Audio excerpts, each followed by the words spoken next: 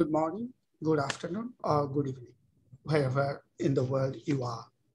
On behalf of the Department of Law, Yale University, it is my utmost pleasure and privilege to have Professor Moyn speak at our event.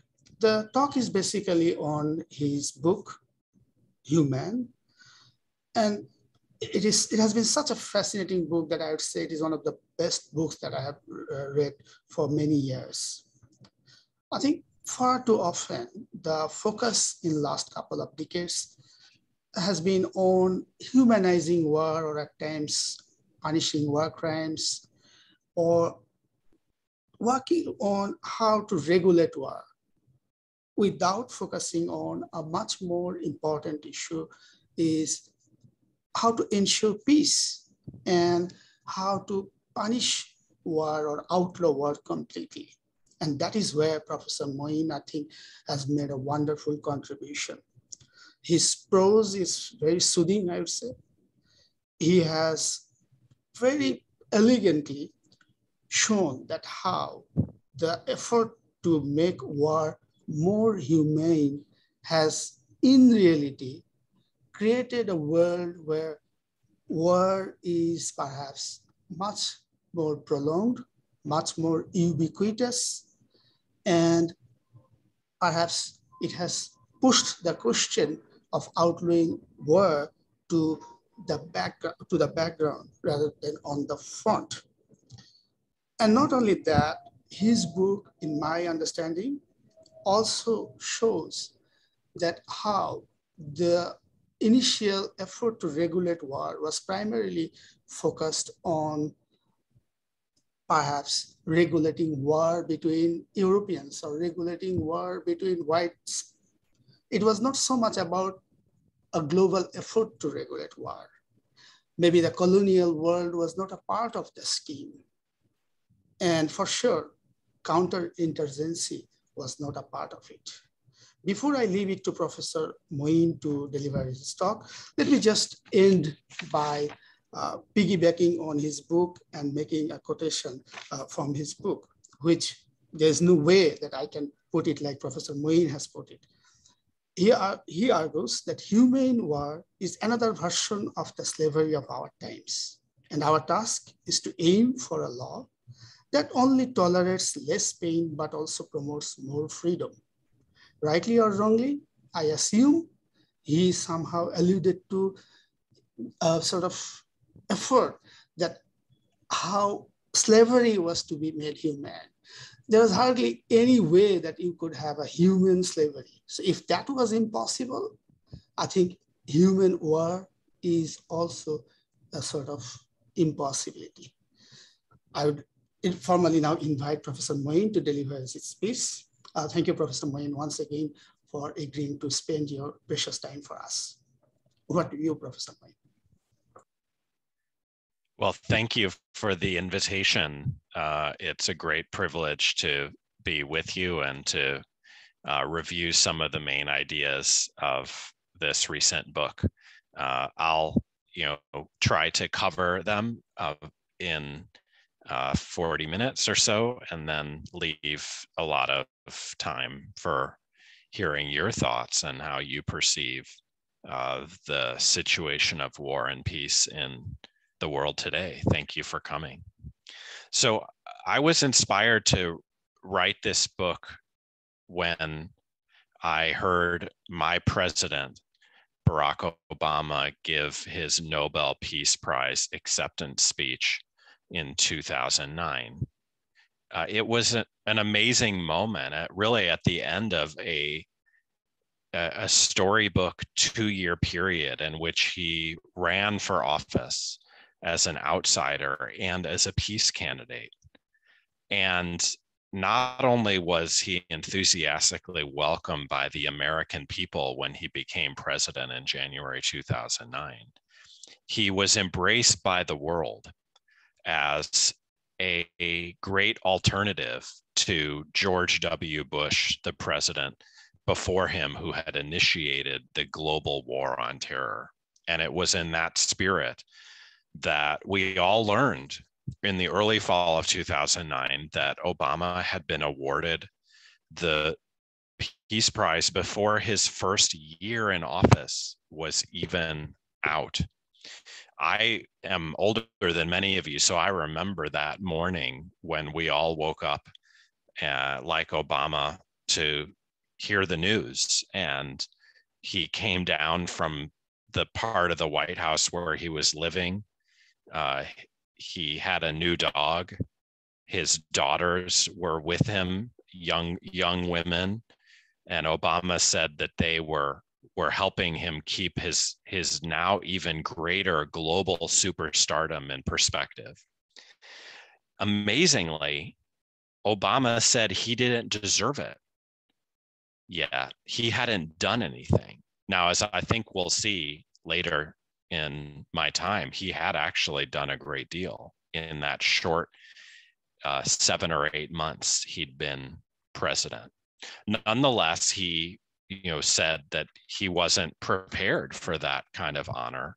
He actually, we now know, asked if he had to go to Oslo to pick up the prize, but he did, and he gave an extraordinary speech accepting it. And it was really this speech that struck me as unusual. Here's why. In the speech, Obama renounced peace. He said that while he loved to think of himself as a follower of the prior winner of the prize in 1964, Martin Luther King Jr., he was different than King. He was the leader of a great superpower, indeed the greatest armed power in world history, the most militarized one. And there was no prospect, especially with evil in the world, that he could sign on to an end to war, although he hoped he would fight as few as possible. But then he said something amazing, which was that in compensation, he would keep American wars humane. And actually, he cited a different predecessor in this regard. The very first winner, actually co-winner of the Nobel Peace Prize in 1901. And that was a Swiss gentleman by the name of Henri Dunant, who had had the idea of using international law to make war more humane, and called European states together in the 1860s to forge the first Geneva Convention, which was about protecting soldiers wounded on the battlefield. And Obama cited him. And in fact, it was the first time a great leader of this kind had ever mentioned Dunant, a very obscure individual, even though he had once started off the Nobel Peace Prize tradition. And I wondered, how had it become possible that a superpower could not renounce war? That part is unsurprising, but promise to fight war humanely. Was that old or new? And what should we make of this promise? Was it a reality that Obama followed through on? I also began to wonder about that as we learn more and more about how he was choosing to transform the war on terror. And then more broadly, I wanted to try to understand where this aspiration to make war humane had come from and decide what we should think about it. And so I wrote this book, and I'm eager to tell you what I found and what I am worried about. So I'll look back to that founding era when states began to use treaty to regulate the conduct of hostilities in war in a humane direction.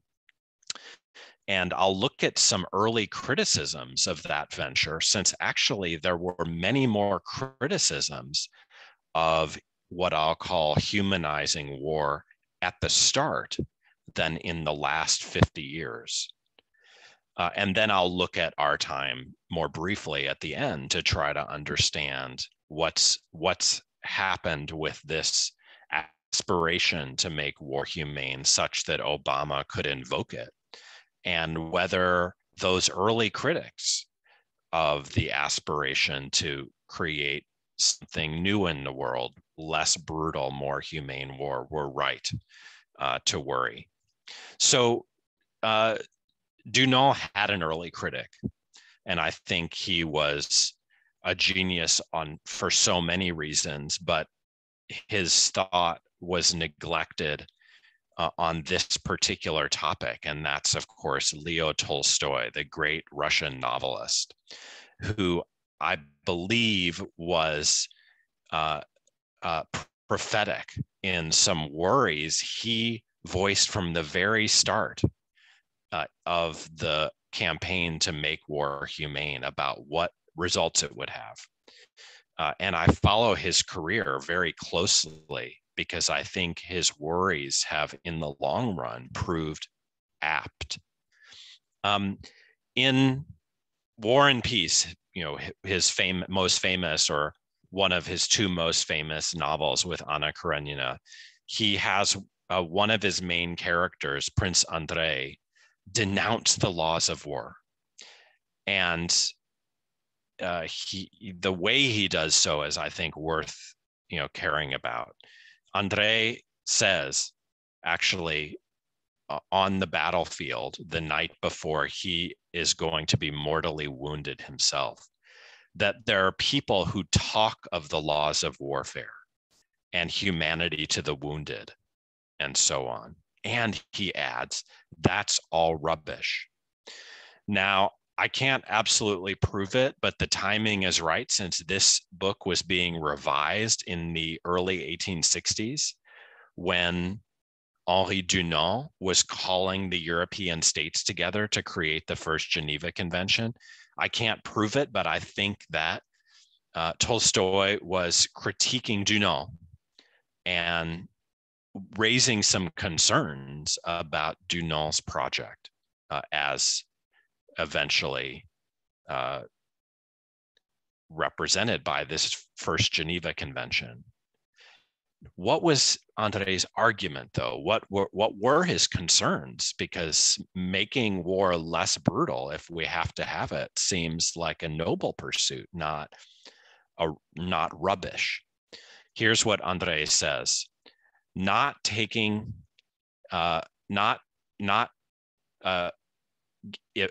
deleting the brutality from war, he says, would transform it and make it less cruel. Why? If there were none of this playing at generosity in war, we will never go to war except for something worth facing certain death for. Now, it's interesting, and I want to make a couple of points about this statement. The argument seems to be that the goal of making war humane will actually have the opposite result, perversely. And the reason is that if war were left with all of its brutality, we would have less of it. It would break out less often because we wouldn't have prettified it and we wouldn't tolerate it unless there were really good reasons to do so. Now, the 2 points are as follows. First, the ethical standard for judgment is actually shared at this point between Dunant and Tolstoy, or Tolstoy's character. Dunant wanted to reduce the suffering of soldiers, reduce cruelty in the world. And Tolstoy's character does too. They just have a disagreement about whether making the conduct of war less brutal will achieve that end, or leaving it the way it is on the grounds that there would be fewer wars breaking out. And that's then the second point, that both of these projects, leaving war brutal, making it less brutal, are based on assumptions about the world, what would happen. Let's call that an empirical conjecture. It's based on a guess. and in Tolstoy's character's case, it's the guess that leaving war brutal will lead war to break out less frequently. Now, this was actually not Tolstoy's idea, because others made similar kind of conjectures in the 19th century. A good example is the military theorist, the most famous one in modern times, Karl von Clausewitz, a Prussian, and an American follower of his named Francis Lieber, who also in the 1860s codified the rules of war for the first time in one nation rather than an international law. And both of those gentlemen, Clausewitz and Lieber, conjecture that if we have brutal war, it will be shorter when it breaks out. But either way, all of these characters are rejecting the project of humanizing war in the name of leading to less cruelty in the long run. Now, I don't know what you think, but it doesn't seem to me very credible, having seen the history of the world since their time, that their guess is right. It's a guess, and yet we can think of many wars that are incredibly brutal and drag on a long time, or that don't seem to prevent other wars from happening. And so if this were all Tolstoy had said, I don't think he would be worth taking that seriously. Fortunately, it wasn't. As Tolstoy evolved, he had a conversion experience. And actually, he embraced not just Christian pacifism, but vegetarianism. He became the most famous pacifist and the most famous vegetarian in the world at the turn of the 20th century. And he was enormously influential, including on Mohandas Gandhi, who was to a remarkable extent a follower of Tolstoy's in these regards. Now, Tolstoy gave up the idea that we should judge things by the likely effects they might have, including in the reduction of cruelty. He thought that the Sermon on the Mount that Jesus gives in the Gospels was correct, that we should not resist evil. And so he is at the start of the tradition of nonviolent ethics, which Gandhi also adopts famously. But I found that in his later career, in this period of Christian pacifism, Tolstoy begins to alter his concerns about the humanization of war in really interesting ways. And I think we should look at that part of his thought as the living part. So what does he say? Well, Prince Andrei had claimed that there would be good effects of leaving war brutal. And Tolstoy changes the argument in subtle ways to argue that instead, we should concern ourselves with the potentially perverse effects of the self-evidently good cause of making war humane. And if that's right, it doesn't mean that making war humane is bad or a mistake, but it does mean it comes with certain risks. Importantly, the risk is that making war more humane could facilitate or legitimate the kind of war that results. And statesmen could order it more frequently or with less pushback. And citizens could think it's a good thing once war has been made less brutal. And so I see Tolstoy as, in this later part of his career, in a kind of brilliant move, salvaging some concerns from his earlier career, concerns that ought to be taken seriously today, that making violent practices more humane is a noble undertaking, but it also comes with risks that ought to be controlled or managed if they're incurred. Now, in the course of this, Tolstoy did something equally brilliant, which was to worry about the prospect of the humane entrenchment of violence, as I'll call it in a fancy phrase, by comparing his case of war making with the earlier case of chattel slavery and the ongoing case, even today, of non-human animal slaughter. And in both cases, he was interested in figuring out how it could happen that this risk of the entrenchment of more humane violence could be incurred. So let me just take a few minutes to explain those parallels before I turn towards the present. So in the 1860s, my country fought a civil war which ended in the abolition of slavery here. And at the same time, the Tsar in Tolstoy's country abolished serfdom. And from that perspective, Tolstoy was looking back on a successful abolitionist campaign to make chattel slavery illegal. But he said, remember that 50 years ago, the most common legal reform movement in relation to slavery was not abolitionist. It was the proposal to make slavery less cruel.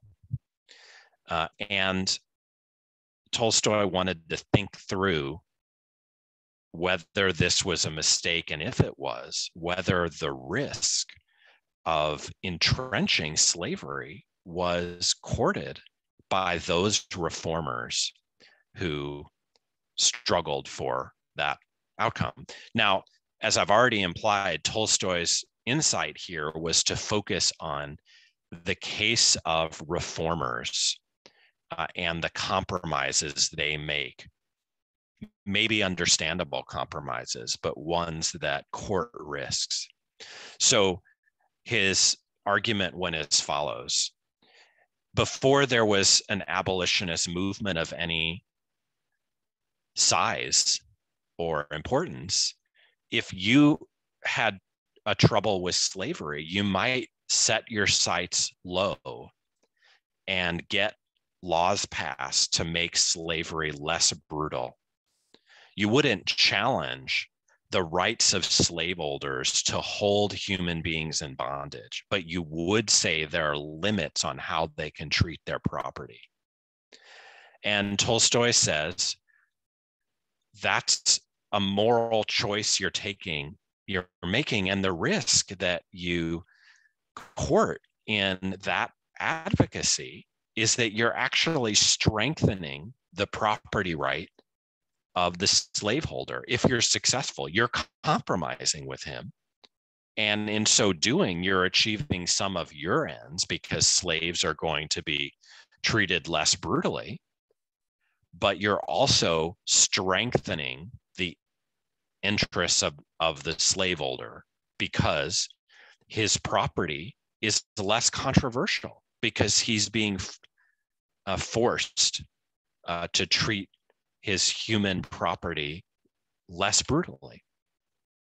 And so Tolstoy says, what if the same is true of war? What if, out of the most noble intentions, advocates are compromising with states and militaries? They're not challenging their right to wage immoral wars, but they do call for them to be waged less brutally. And then the question is, as with slavery, is there a risk that the wars are then easier to sustain?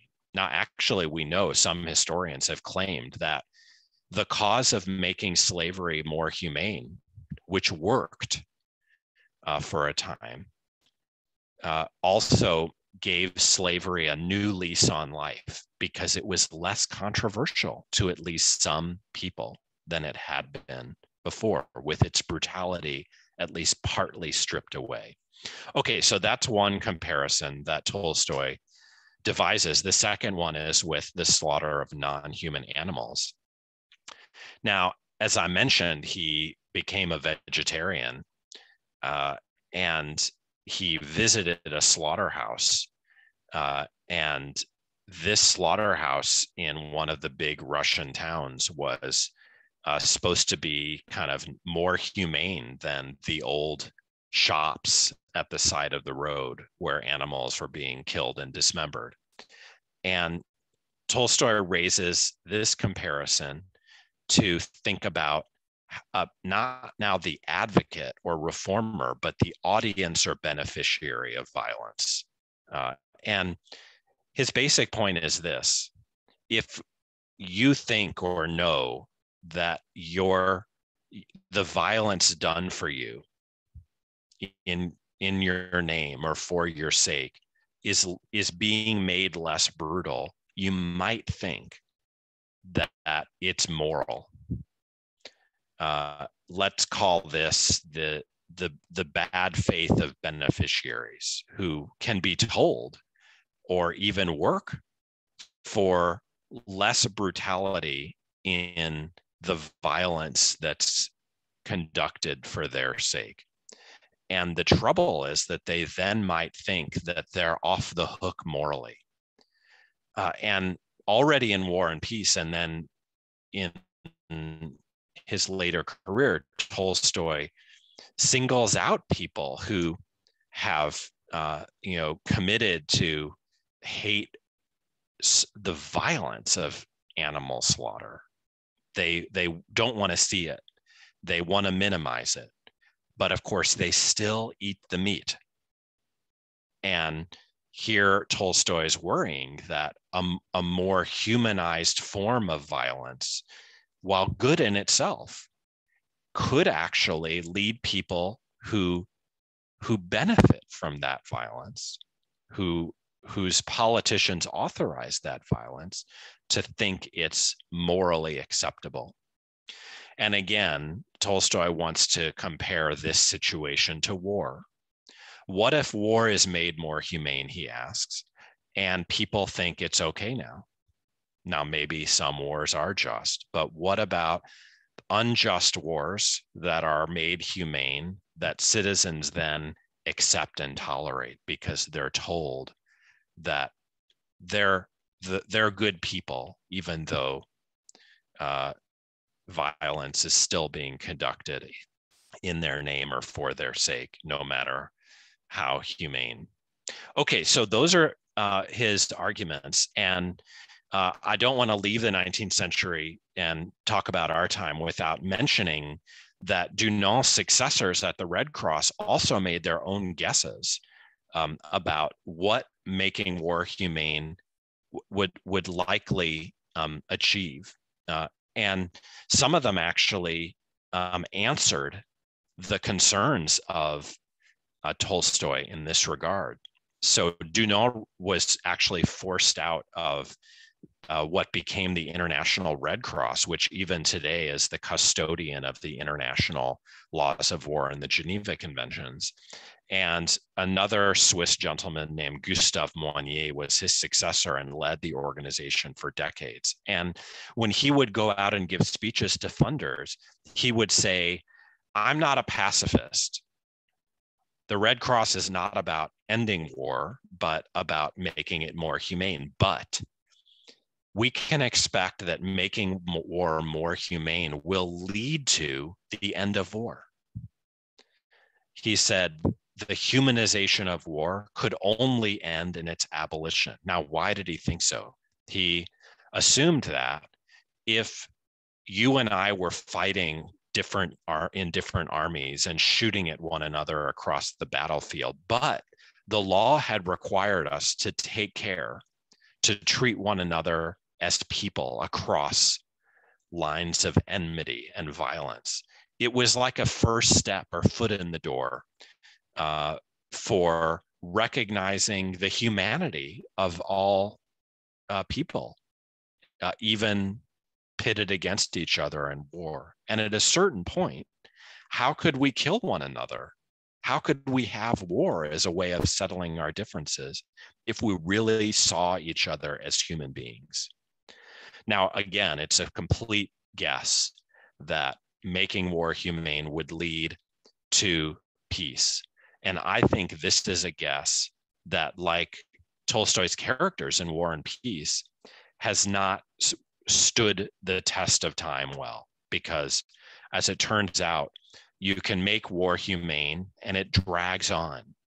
And it's in this precise respect that I think we should take Tolstoy's mature worries about humanizing war seriously, because humanization, far from leading to abolition of war, has led to war's endlessness. Now, that's been, the story, I think, of part of our time, especially American war in our time. Let me mention why it took so long. Tolstoy just, it turns out, was very early a prophet who was not worth taking seriously for a long time. And that for three main reasons, which I kind of chart at great length in the book. First, the Geneva Convention of 1864 was kind of exceptional. Of course, it was devoted to reducing the suffering for soldiers, but most of the treaty that European and later global states made around war for more than a century was not even about making war less brutal.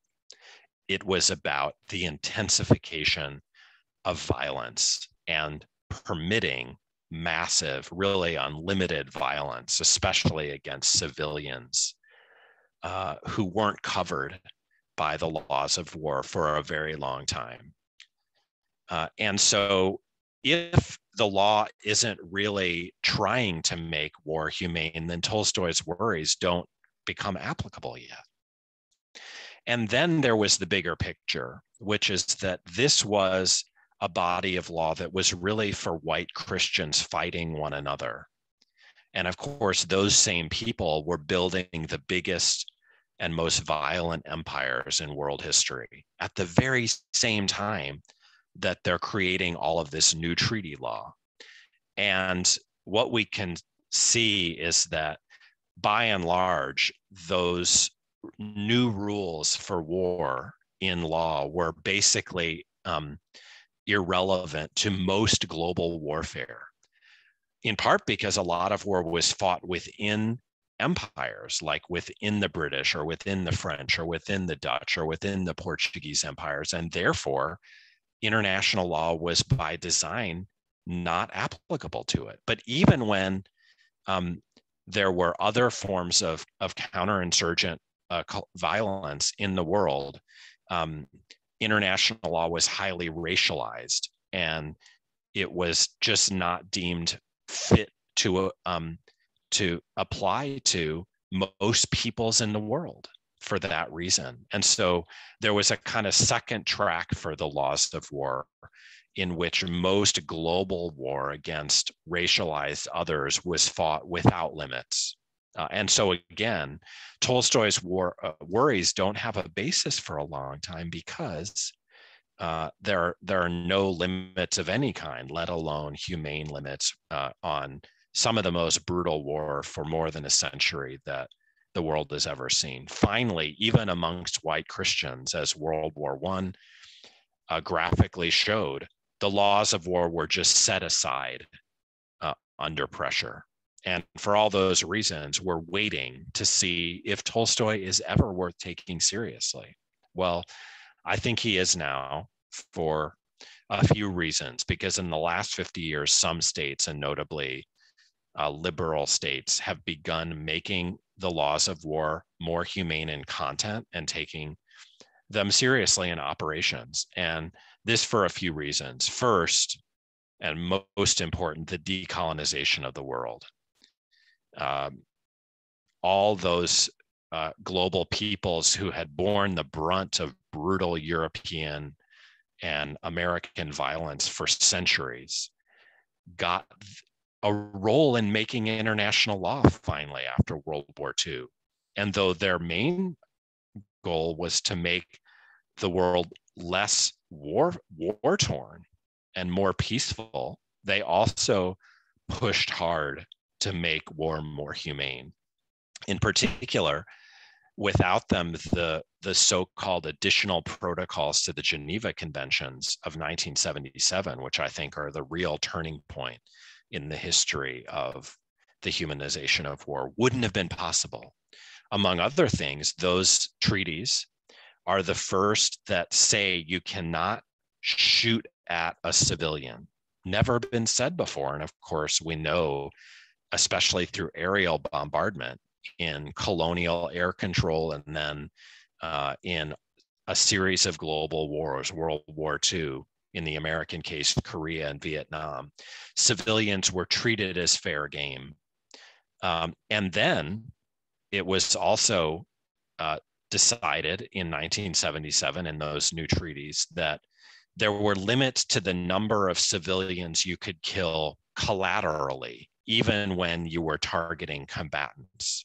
And once again, that rule took the kind of aerial war and the kind of no limits counterinsurgency that had been fought before off the table. West European states at the same time were giving up their empires. And so since they weren't really fighting wars anymore, they could join the new consensus around more humane war.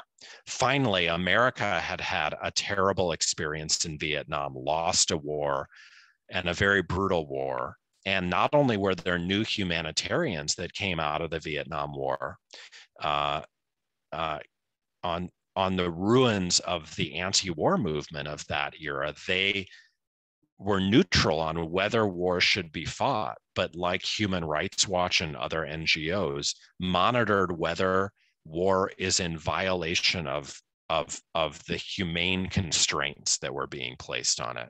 And even the military, out of concern for the public relations disaster of the My Lai massacre in the Vietnam War, embraced the laws of war.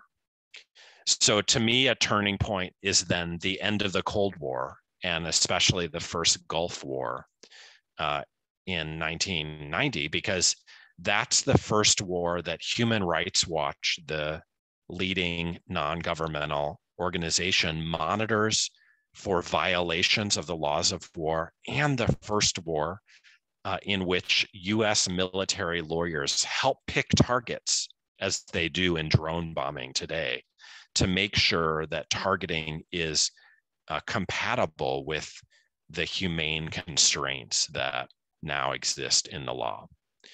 That was all a prelude to our time, the last 20 years of the War on Terror, in which there was an initial brutal stage in which George W. Bush invaded two countries with lots of troops, Afghanistan and Iraq, and famously lifted the constraints of humanity. They were new, but he lifted them around torture and other detainee treatment. That was very famous.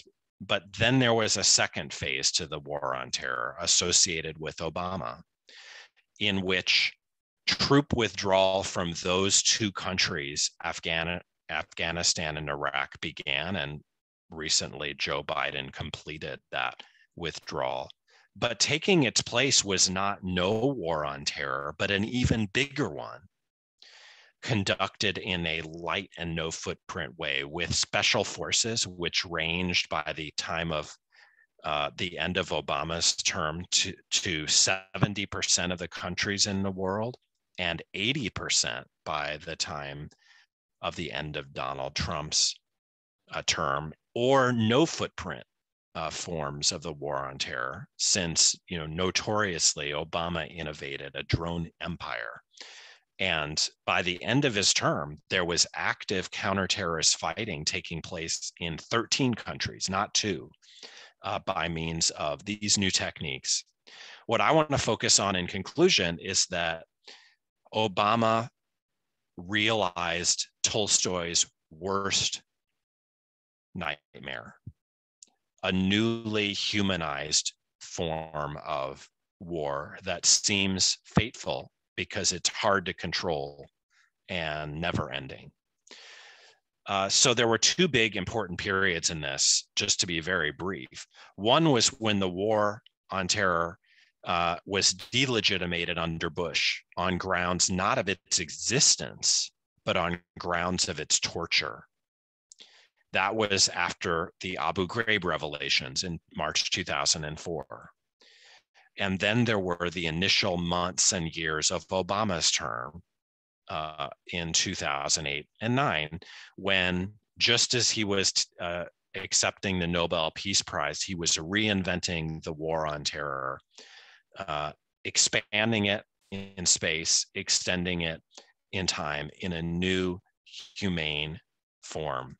And he talked about this not just in that extraordinary Nobel address when he said, "It's a source of our strength that the United States will be a standard bearer in the conduct of war." He made the war on terror, if you like, torture-free, but also in his extraordinary address 4 years later, when the drone program was rolled out, he promised to keep it humane.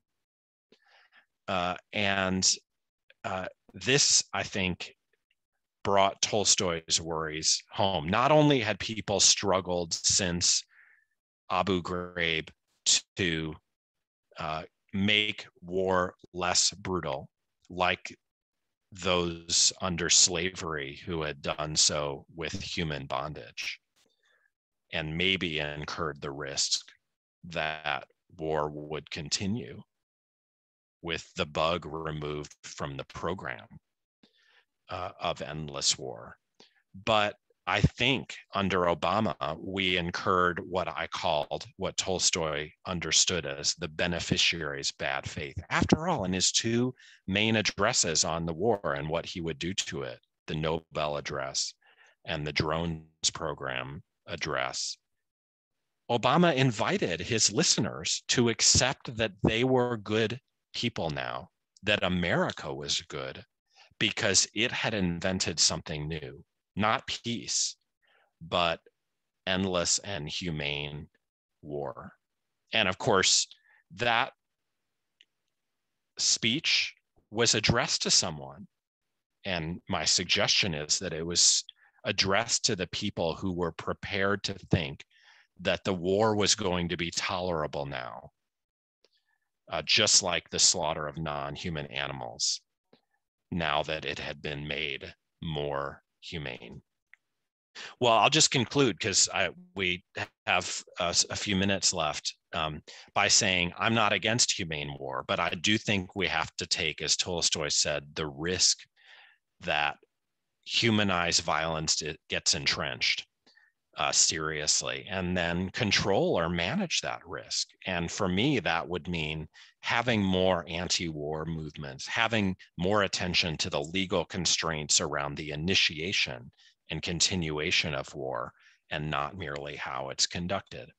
So I'm going to stop there and invite your comments, questions, and criticisms, but not before thanking you very much for your attention. Thank you, Professor Moyn, for your speech. Let me put to you the first question from one of our teaching assistants, Siren Azabi-Sain. She asks, when the policy disagreements or conflicts arise between rulers of nations in discussion, why is it that soldiers or mass public is dragged in it, even when their rights are not put into the question?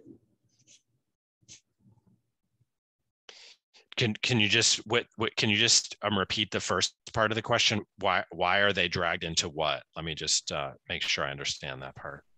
As I understand it, dragged into war, even when I see. Their rights are I think it's an excellent question. I think it's an excellent question. So, I think there are a few different constituencies here. One is the military itself.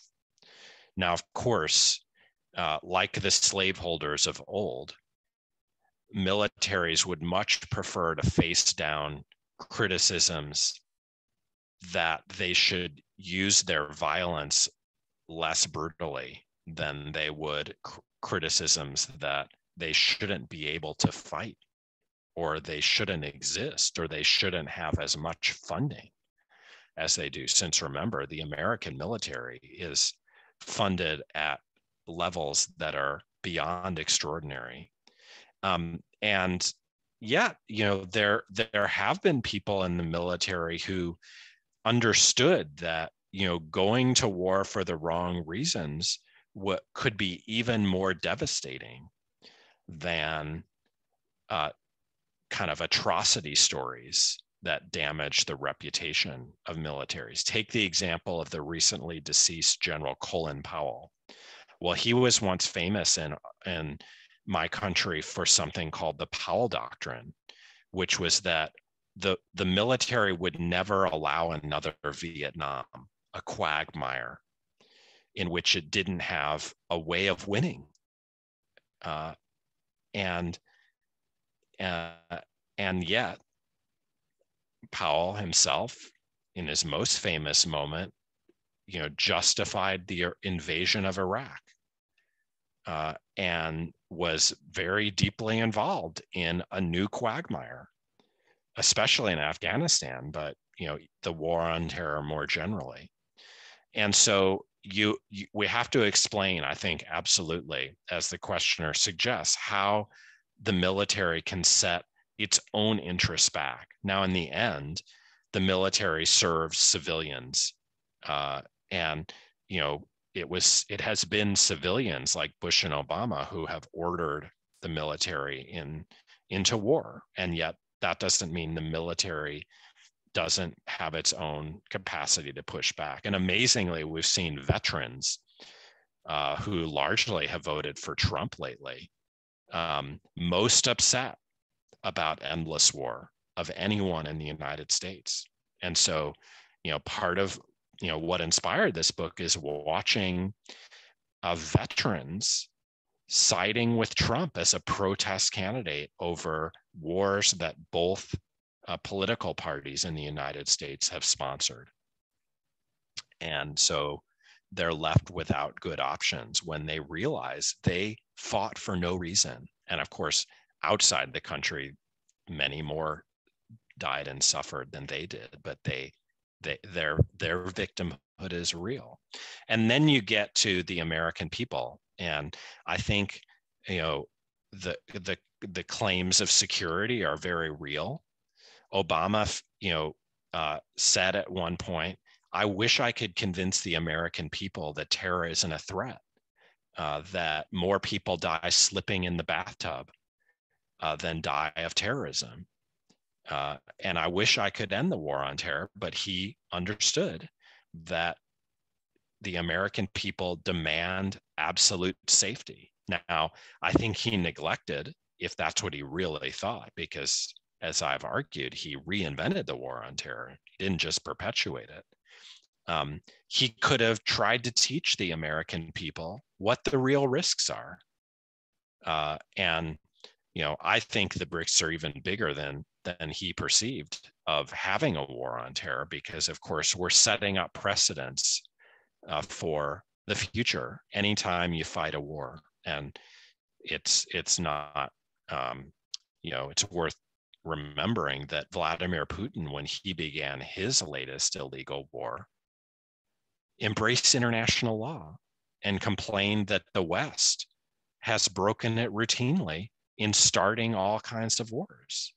So you have, we have a trouble in getting ordinary people to understand what the risks to their safety are and what the risks of fighting back with war are, and balancing those, because it seems pretty clear that the first set of risks is low and the second set of risks is high. And the results of not assessing the risk properly have been catastrophic for the world, not only for the United States. Thank you for that answer. The next question is from one of our esteemed colleagues, Professor Norman Suaju, a professor of philosophy here at Yale University. He asks, I suggest the Nuremberg and Tokyo tribunals reoriented the US disposition towards American exceptionalism vis-a-vis the law of armed conflict we manifest in the conduct of war. Might you agree? I think that's, an interesting proposal, but I think we should go back, and if we study it carefully, remember that the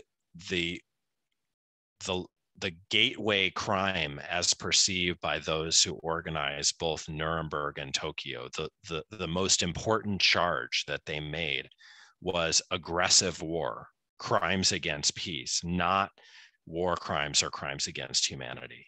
And, those events have been misremembered later.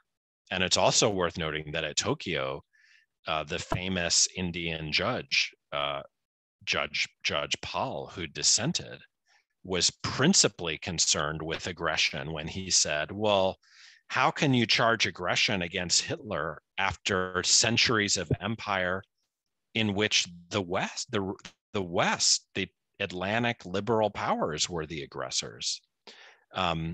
And so I don't think that those events were transformative in leading America to think of itself as a humane power. After all, it was about to fight a series of the most brutal wars in world history, Korea, Vietnam. But it did, I think, help convince America that it had a role as a peace power in creating Pax Americana, which of course is a role that my country embraced. The trouble, as I try to argue in the book, is that it succeeded only transatlantically. It provided a kind of white at the price of taking on the responsibility of fighting the global wars of the kind it had been Europeans mainly fighting when they were empires. And so I think the chronology is different than the question suggests, in as much as it has to be later in the 1970s and 80s, having fought brutal wars for decades, that America as the leading power begins to change its mind about what expectations govern war. And it's very important that Obama is the first president who said that the essence of American exceptionalism is that it fights war humanely. No president before had ever said that, and that's because it wouldn't have been taken seriously until the 1980s, 90s, and our time. Thank you so much. The next question is from another esteemed colleague, our colleague at the Department of Law, Mr. Nafiz Ahmed. He asks, is the comparison between the abolition of slavery in the US and international warfare a fair one, since one is a national issue while the other is international or universal? The slavery practice consisted of individuals, whereas international wars deal with states, many of which do not even have democracy. A wonderful question. So, Tolstoy is engaging in an analogy, and whenever you have an analogy, the whole point is that it's not an identity. It means there are going to be some disanalogies too. And the question is, is the analogy credible?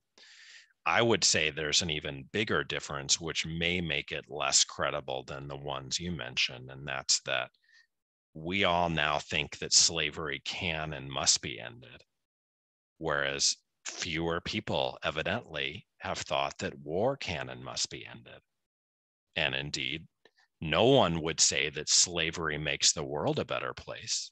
But there have been a lot of people precisely since the 1980s and 90s who have argued for war on the grounds that it will make the world a better place. Now, it has never done so. I'm referring to humanitarian interventions. But the very fact that some people have romanticized violence, which you could never do with slavery, is another disanalogy. So here's why I think Tolstoy was still on firm ground.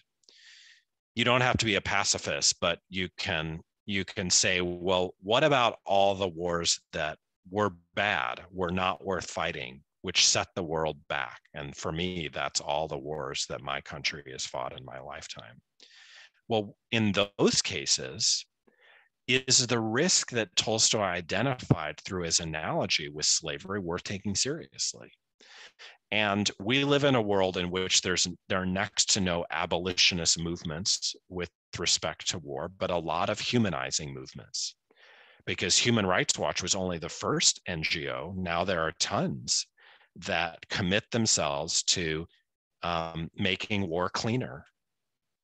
And so in that environment, it seems like Tolstoy's very narrow and precise case about the risks that advocates or reformers can court when they humanize brutality is apt, notwithstanding the differences. Now, the differences you mentioned are of great significance when we think about what it would take to change things.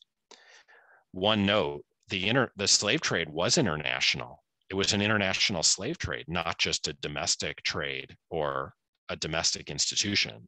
And indeed, it had to be opposed first internationally, and was, before it was eliminated domestically. But of course, you're right when it comes to the question of what would it take to pacify the globe, that it's a completely different project than eliminating slavery domestically. But, to pursue it, and I try to give a long history in the book of peace movements and their aims and strategies and tactics, we'd have to have a reason to do it. And so, the analogy is about that. What are there any risks in doing something different, in making war humane, whether even if it's different? I'll just close this answer by mentioning that the same kinds of issues arise in national settings.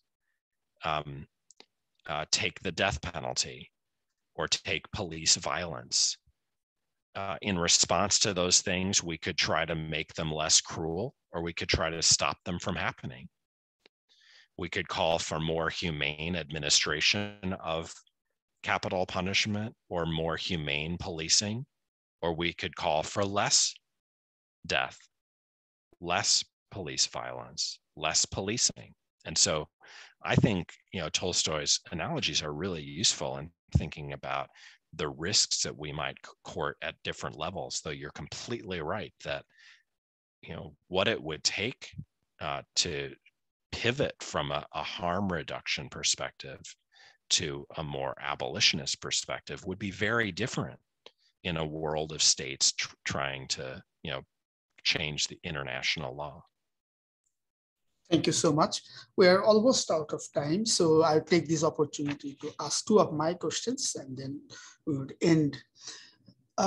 As you have somehow, I think, referred to it, not too much, but in a sort of a note way, that war is perhaps also an industry for some. So there are some to gain from warmongering, if we put it that way. So what can the rest of us do to try to make it inhuman? And secondly, as your book traces the history of peace movement and also humanizing war movement, do you have any projections into the future, that how may the future hegemons behave?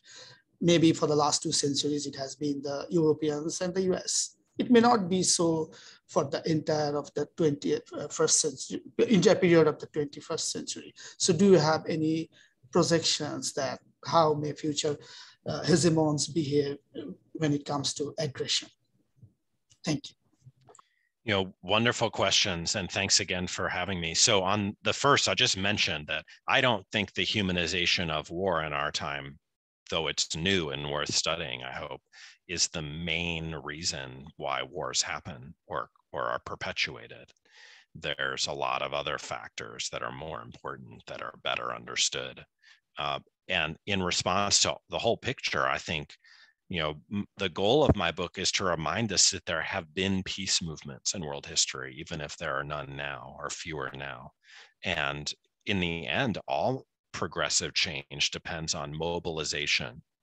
And that's why I try to show that at least we have some peace and some expectation of peace because of people who mobilize to demand it from politicians. And in response to the remaining wars not worth fighting, which is most of them, I think we need the same. And so, as you suggested at the outset, we can imagine a world in which we didn't get rid of the desire to have more humane wars, but we supplemented that desire with a demand on politicians not to go to war or to do something about it when they do, whether it's Bush or Putin today. We don't know. I'm very bad at predicting, but it seems to me that the world has changed at least until there's existential conflict. I think the coming Cold War that America is starting with China is not likely to be existential for a long time, maybe never. And there will be, as in the original Cold War, a lot of conflicts in peripheries.